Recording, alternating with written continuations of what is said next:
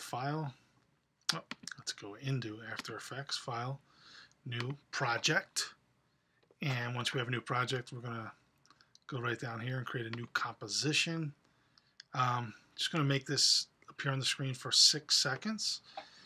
We'll call this reveal text.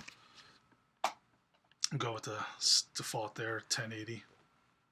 Hit OK. I'm going to right down here in the composition, I'm going to right click, new, and choose solid. And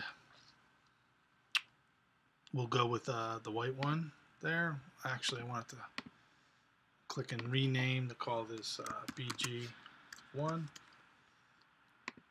do the same thing, new, solid, and we'll call this BG2.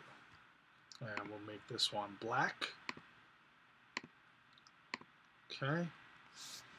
And I'm going to come up here. I'm going to select the oval, the ellipse tool. I'm actually going to double click on that. Gives us a ellipse, the size of the screen that we have. And we're going to go down here under mask. I'm going to click invert it. And I'm going to bring the opacity down a bit. And then we're going to feather it up. Opacity's got to go down even lower. Just trying to get a nice vignette here. That looks pretty nice. Could even bring the opacity down a little more. Yeah, something like that. All right. And that's it.